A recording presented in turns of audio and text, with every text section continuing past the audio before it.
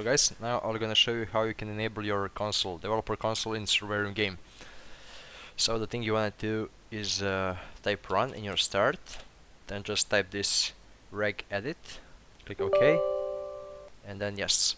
And the next thing you need to find is this location.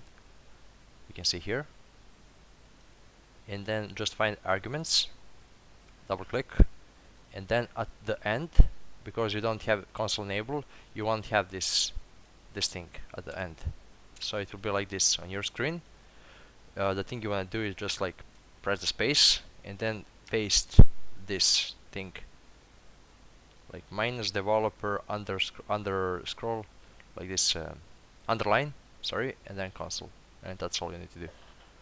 Then click OK, and now you want to start Survarium.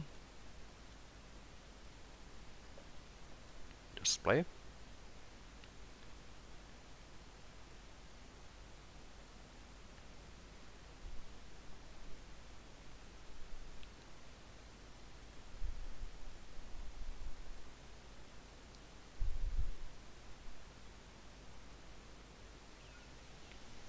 Okay, the console will be enabled, as you can see.